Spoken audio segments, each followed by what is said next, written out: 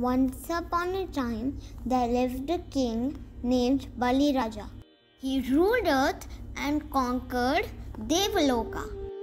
Indradev got scared and ran up to Lord Vishnu. Lord Vishnu took Vaman Avatara to save Lord Indra and came down to earth where Mahabali Raja was having a yajna. If a Vaman asks something from a king, he doesn't say no. So Vaman asked for 3 steps of land. And Bali Raja said yes. As Bali Raja said yes, he began to grow into a giant.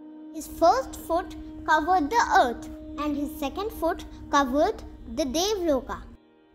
Now there was no space for the third foot. That's why Bali Raja requested to put his third foot on Bali Raja's head. As the Vaman put his third feet on Bali Raja's head, he started to go underground. Because people loved Bali Raja, God Vishnu gave him a blessing. He can come and see them once every year.